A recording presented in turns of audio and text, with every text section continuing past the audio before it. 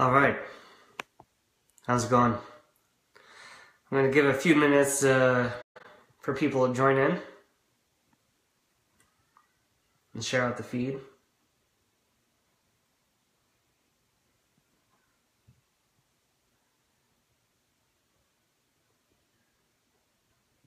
How's it going out there? Already got someone? We're going to get started here in a minute. I'm going to share out the link on Twitter. We're going to get started here in a minute. Just to include everyone.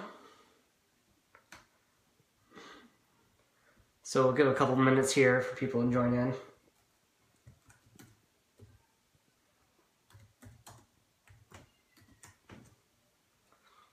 How's it going, Richard?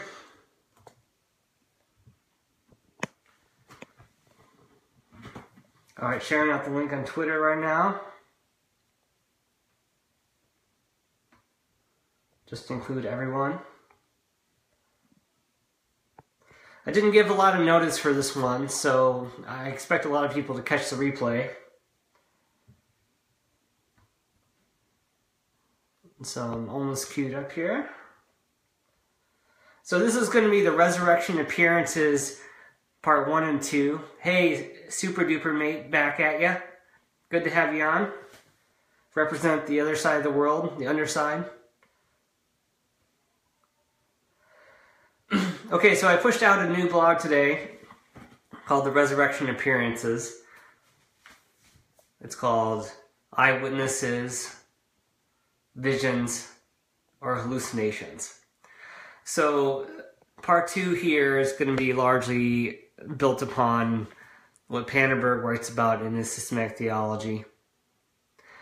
Volume 2 on the resurrection. He really believes that we can get behind the resurrection accounts, maybe not behind, but we can get our hand on it. And when we get our hands on it, we can really see what's going on. It's not that we are like getting behind the resurrection appearances described in the New Testament, as if we were constructing a life of Jesus that the New Testament doesn't tell us. We're going to uncover the conspiracy. It's more about reading the different accounts together and trying to really understand what's going on. So in this part 2 in this series I'm working on, hey Sean, thanks for joining in. Good to see you. In this part 2, I pushed out a post today on the PostBarthian.com whether these appearances that are described in the New Testament are they eyewitnesses? Are they visions? Are they hallucinations? Hey Sean, yeah, the poll's still in play. It seems like about 75% of the people really think that it's eyewitnesses. I'm not really surprised by that because there's such a, swamp of material out there that is like evidence that demands a verdict, the case for Christ, and other terrible movies that are made based on that now, that I think people make assumptions about what the New Testament says. So we see all kinds of terrible literature, this really disappointing stuff. It's really hard to understand what is actually communicated to us in those post-resurrection accounts that we have in the New Testament. So what I really want to get at with this series is, why don't we actually read what it says and try to understand it, and not be afraid to talk about certain things, because there's a little bit of fear when we approach the resurrection appearances that we don't get in other parts of the Bible. I think people are okay when they talk about Genesis to say, Genesis 1 and 2, they're talking about Babylonian mythology, and this is really primitive or prehistoric.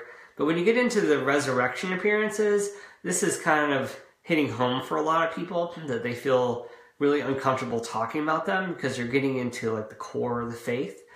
And anytime someone says there might be a myth or contradiction or legend or some sort of aspect of that's going on in the New Testament resurrection appearances, people freak out. And I don't really blame people for freaking out, especially the way that it's presented to us. So what I'm really getting at in this resurrection appearances series is what are they and what are we reading and what should we make of them?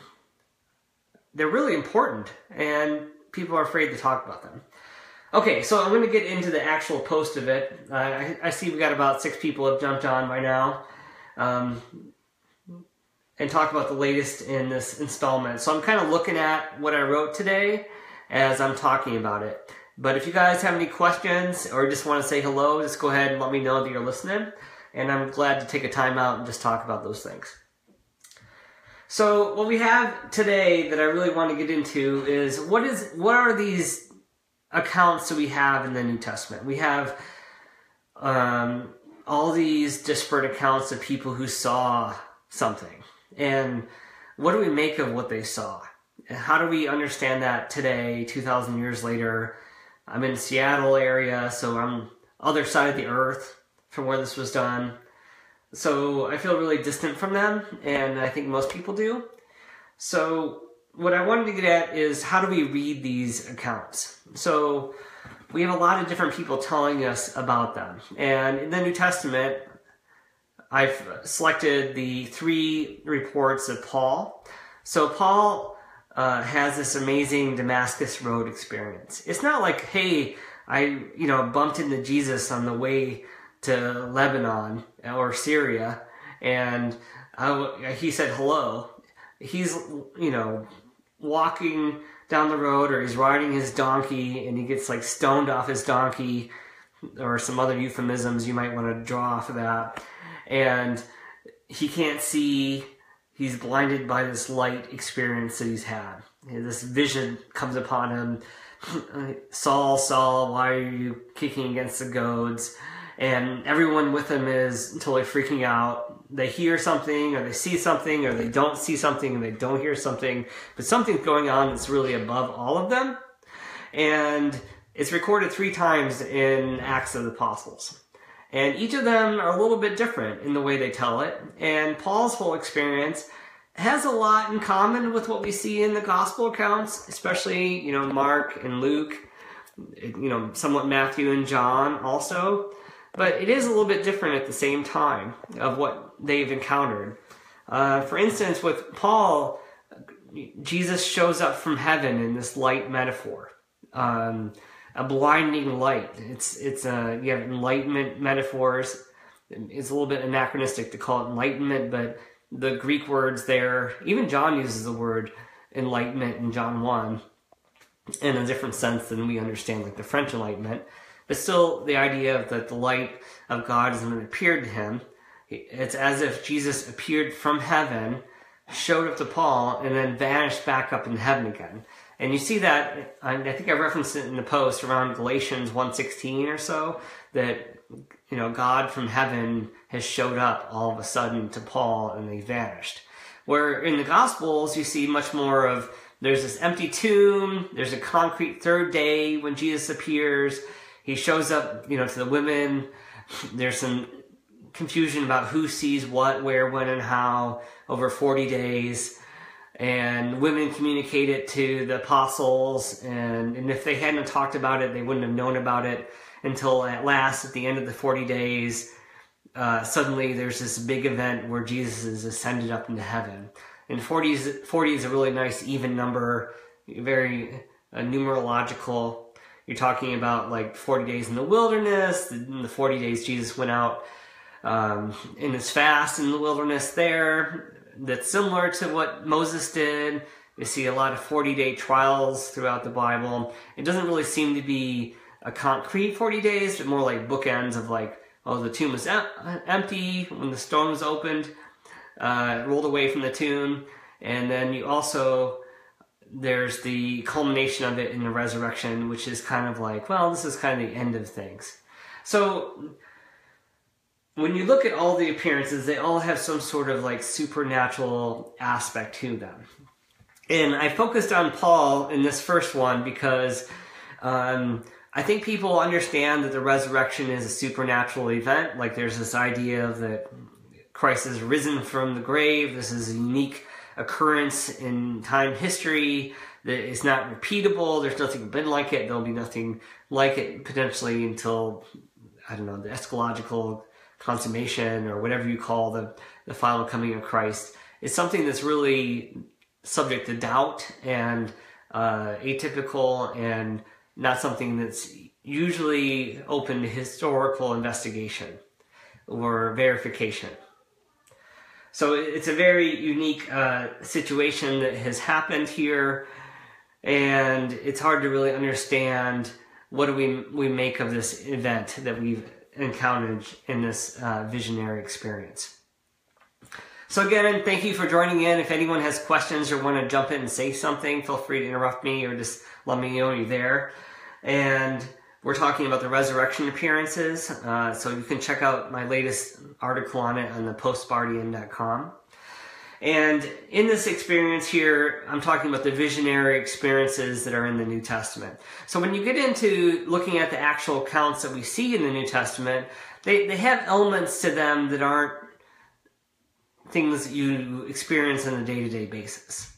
And I've lasered in on Paul because when he has this vision of the light from heaven and Christ shines upon him, that he has other people with him.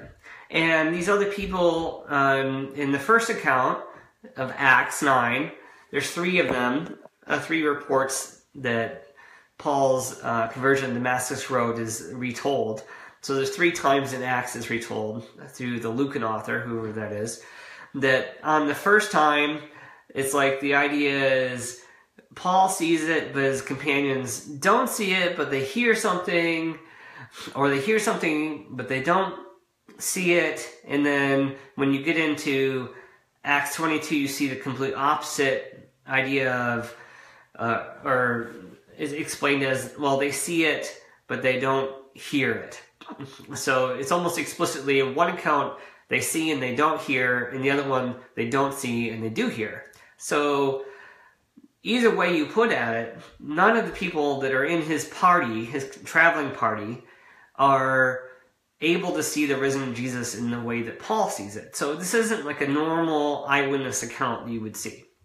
And if you were to go to court and I'd say, I saw this happen, and my people who were with me didn't see it happen, I think people would automatically say, oh, you were hallucinating. Maybe you're on drugs, or maybe something happened to you, that you have some sort of mental illness that caused you to see something that wasn't really there, based on the fact that it wasn't an objective account. So a big theme here that I really had a hard time explaining is, okay, I think most people see the resurrection isn't like a normal occurrence in history. This is something really extraordinary. But there's also the fact that the people who witnessed it, who saw the resurrection appearances, they also observed it in a abnormal way, or almost a paranormal way. And I know that paranormal is kind of a freaky word, but there's also the element of, like, some people thought they saw a ghost. In the case of Paul, one person saw it, the other person didn't see it. It's not like your normal Joe Schmo was walking down the road and something crazy happened, like a meteor from heaven showed up and then 1,000 people saw it. It's like this person saw it and the other person didn't see it. And there was like an intentionality that it was only visible to the one person versus the other.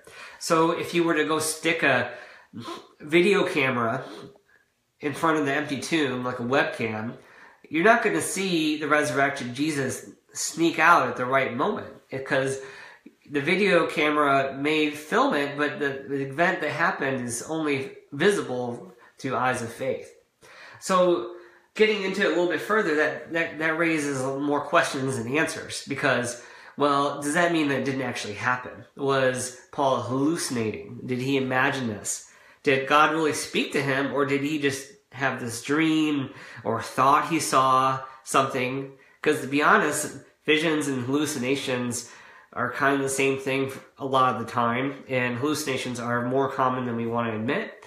And it makes us uncomfortable admitting that there may be some sort of visionary or hallucinogenic thing going on in any of the resurrection appearances. So, what I'm arguing, based on Wolfhart Pannenberg's Systematic Theology Volume 2, is that if you go through all the resurrection appearances, they have these elements to them. If you want to call them supernatural, you want to call them paranormal, you want to call them anything but typical history, they're there. So that means that when we read them, none of them are straightforward history as far as we can know. There's one account in Luke. I talk about it a little bit at the end of the blog. I kind of leave it open for you to discuss. But in Luke 24, around 36 through 43, there's a scenario that's described that says, you think I'm a ghost, because that's what people see Jesus, the risen Jesus. They think he's a ghost, so paranormal thinking. And Jesus says, look at my hands and my feet. See, it is I myself. Touch me and see. For a ghost does not have flesh and bones, as you see that I have. And then they go on and they give him the piece of fish. So Jesus gives a pescatarian situation where he's eating some fish. But you also have to realize that even these instances where he's breaking bread or eating or drinking, there's a Eucharistic background to those things. It's not just purely eating for the sake of eating. It is a sake of validating what they are seeing, but there's also the Lord's Supper is also being communicated there. At the end of Luke, it says they didn't recognize him until they broke bread with him. And in the breaking of the bread, they recognized Jesus. So they didn't know who this was until they broke bread with him, which is the Lord's Supper. So there's an element, like Robert Jensen recently said before he died, that what does Jesus look like? He looks like the bread and the wine that we break in the Lord's Supper. So when we break the Lord's Supper, in a sense, you and I are seeing Jesus as well. And we are actually having a resurrection appearance as well when we are partaking in communion. But this isn't your normal view of the resurrection that you get from evidence demands a verdict. And it's something quite different than what's often preached on Easter Sunday. So does this mean that the resurrection was just a hallucination?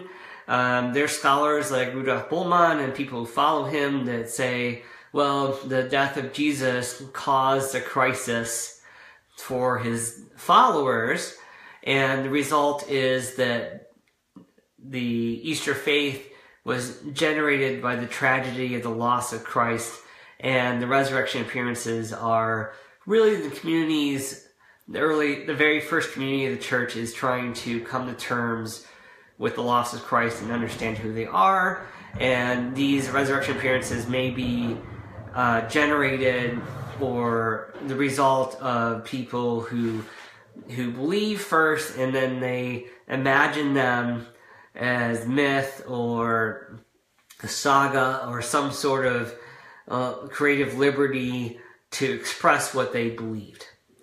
And they didn't actually happen, they're just apostolic myth. That's the phrase of Bultmann.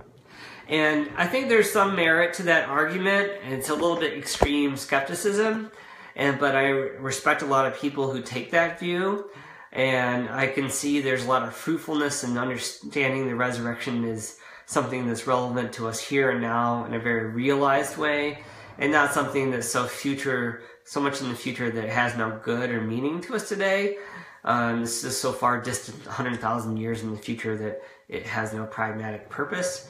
So I think Bultmann is very helpful in trying to understand that. But when I kind of circle back to Pannenberg says, okay, yes, these resurrection appearances, they are visionary. They are visions. And to be honest, vision is something that is shameful or doubtful today, but in the time of the New Testament, if you had a vision, it really would substantiate what you're saying. It would validate what you're saying to other people. So visions were seen as God had actually spoken to you and confirmed what you're saying as an element of confirmation, where today it adds an element of doubt. But Pannenberg says, even though if I was in a court and someone says they saw a ghost, well, maybe there's still something we can learn from those confused witnesses, or from the way that they told it, we can still understand what had happened. So there's kind of like a nice edge you're walking on a little bit, because we can't, on one side, get behind the New Testament and construct a life of Jesus like the historical quest, the questers did, and the quest for the historical Jesus. They basically concluded you cannot come up with something behind the curriculum of the church. So we can't really come up with our own view of what had happened by looking behind them. But at the same time, these aren't eyewitness testimonies. They're not the same thing that is credible in a law court today. And they contain supernatural elements to them. Like I described with Paul, where his fellow compadres weren't able to see what he saw. So they're not straightforward, videotaped history. It's not like we're reading the closed caption of a video camera when we're reading the New Testament. But Pannenberg is still very confident, and a lot of scholars like him are, that even though we can admit that the resurrection appearances are best described as visions, they're not necessarily hallucinations. Maybe they contain hallucinations also, or some of them do, but we can still read them and say, okay, there was a reality that happened, a real event that happened, because after the people experienced these resurrection appearances, they walked away saying, I didn't have a dream. I wasn't asleep and woke up and this came to me a dream. I was awake. All the resurrection appearances happened in the daytime.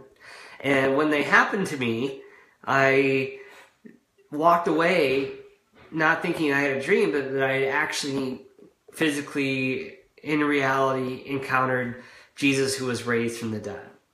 And in a way that it would be a problem for me if the tomb was not empty. Not to say that the exact empty tomb narratives are purely historical, but if a body of Jesus were to turn up, that would be a problem for the resurrection appearances. But if they were purely a vision or hallucination, they would not be a problem. And theologians like Bultmann still think that even if the body were turned up of Jesus, of you-know-who, then the Christian faith would endure. But I think that for Pannenberg and others, I think it does create a problem. And I think that the problem is good to an extent that we can read those resurrection appearances through the eyes of faith and say, okay, there is a reality behind them that is important and meaningful for us. Okay, so really what I wanted to do with this discussion was not really reiterate everything I wrote. I have 2 blog posts out there right now that you can go read on the PostBarthian.com that could get you inspired. I really just want to get you fired up to go read the post-resurrection appearances in your Bible. Don't read it, ESV or NIV. Try to pick something a little more scholarly, like a NRSV, or try to read the New Testament in Greek if you're able to, because all these translations are ultimately commentaries, and the problem is that a lot of the Bibles that you read today, they have this presupposition of inerrancy. I kind of railed on this in my the 10 Errors of Inerrancy series, but there's an example of it with that contradiction I was talking about with Paul in the second report of Acts, where it describes Paul's conversion. And if you go read like the NIV or the ESV, who have a more of a commitment to inerrancy, they, instead of saying that, in the first report that, he, I have to get the order right of them. They're kind of easy to confuse. And the first one versus the second one is a little more clear that one account is saying they heard and they didn't see, and the other one said they didn't see but they heard. So when you go read Acts 22, I think it's verse 9, the NIV and the ESV translate it, instead of they didn't hear, it says they didn't comprehend. So, okay, if you didn't hear, you didn't comprehend, I mean, that's technically true, but there's a little bit of a sleight of hand, because it says that they didn't comprehend the voice. And if you look at the words between them, the actual Greek words between Acts 9:7 and 22:9, you'll see that one says, they did not hear, and the other one used the exact same word for hear, and they said they did hear. So if you really wanted to translate it as comprehend, you would have to say, in the first one it says they comprehended, and the second one they didn't comprehend. So really what I'm putting out there is a little bit of caution when you read the post-resurrection accounts, because they're so close to the core of the faith that people's biases and presuppositions and pre-commitments are coming into play, that if you see something suspicious or it seems a little bit too neat and tidy, it may be because the translation has tried to cover up the problems that are actually there in the text. So if you don't like the NRSV, then you can go to like bible.cc and you can punch in the verse and you can see the way that all the scholars translated it in the different versions. Like each translation of the Bible is represented by scholars, but scholars always have their own agenda and own objective to it. So in this case, if you really want to get into the nuances, the idiosyncrasies of these different verses, you have to be careful and cautious. And maybe what I'm not saying is to read only NRSV, but to try to read multiple translations of the verses so that you can really try to get your head around what is being communicated there. So I guess what my final note is that I want to leave you with is, just because the resurrection appearances are best described as visions doesn't mean that there's not a historical reality behind them that's being communicated through them and in them. So the one that I picked on was from Luke. In Luke 24, I talked about a little bit about how Jesus is eating some fish. So that's kind of a theme through there. If you go read Luke 24, you also see it in John 20. It's talking about Jesus eating the fish after resurrection. I think that we can really think about those and say, okay, maybe there's truth communicated through the visionary elements or experience that also are linked and inseparable from the historical realities there. And I think if we were to explain them purely as eyewitnesses in the modern sense that of eyewitness that would be trusted in a court of law today, then we would lose a lot from what we're reading there. And if we were to see them purely as hallucinations, we likewise would not really understand what really happened to all these different people that resulted in the first Christian community that has resulted in billions of Christians to this day, thousands of years later. So keep in tune. I got 2 posts done. The first is like, how do we sort out what it means to say the resurrection is a fact of history? How do we qualify that? Because it's not something we can reconstruct or observe. And the second one is a little bit getting into, well, what is the genre of these resurrection appearances? Okay, so Richard Keith, you left me a comment. Thanks for tuning in. Got a Harry Potter reference here. Harry to Dumbledore. Is all this happening in my head? Dumbledore to Harry. Just because it's happening in your head doesn't mean it's true. I think that's a great illustration of what Pannenberg's trying to say. And I think you gave me a better conclusion than I could have come up with myself. So thanks for listening, Richard Keith. Keith Richards would be proud. Hey, thanks for listening, John, as well. And any of you guys who are in the replay, you watch it and you leave some comments. I'm going to check back on the video over the next day or two. And if you have any thoughts or things come to you or you watch the replay, let me know and I'll try to respond to them in the comments. And feel free to engage with me on those Twitter posts, Facebook posts, or write on my blog at PostBarthian.com. My name's Wyatt. It's been great getting to know you, talking to you. And I hope to see you in future live broadcasts. So until then, see you next time.